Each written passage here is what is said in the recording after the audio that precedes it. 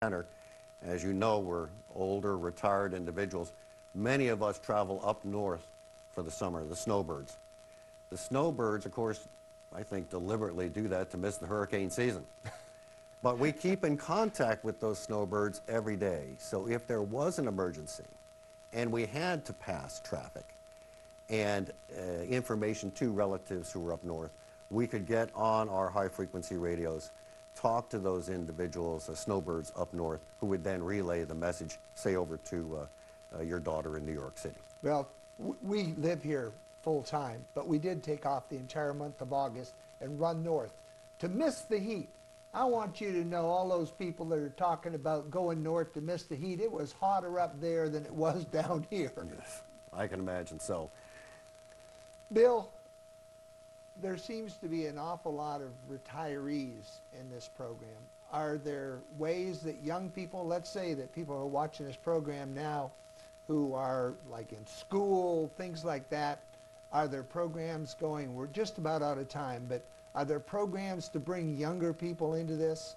Yes, there are. As you can imagine, with the advent of the internet and cell phone technology, interest in amateur radio fell off quite significantly. It has picked up since 9/11.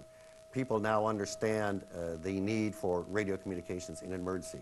Many people have joined community emergency response teams trained by your local fire department. And those individuals are also getting their amateur radio operator's license. And of course, we have programs with the Boy Scouts and at local schools. And one of the key ways to interest people is our astronauts on the space shuttle are all amateur radio operators.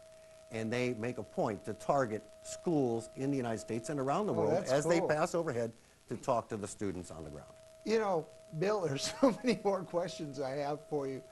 And I think a lot of the people watching the show today have a lot of additional questions. They can call the number that was shown on the screen, and we can have them call you there. They can contact any one of the clubs that you mentioned. If you go into the phone book, is there anything they can look for that in the yellow pages or anything? And I've got to have a quick answer on that. The answer is yes. Look in the white pages, look on the internet, and you'll find us here. All right. Bill, I really appreciate it. Bill Barron, Program Manager for the Sun City Center Amateur Radio. You've done a great job. I thank you so much. Ladies and gentlemen, I'm Bill Hodges, and this is East Shore Today. You're unique, you're special, and you're great. Tell yourself so often because you are, you know. And we appreciate you being with us on East Shore Today. Again, Bill, thanks for being with us. We'll hope that everybody will join amateur radio. Thanks. Appreciate it.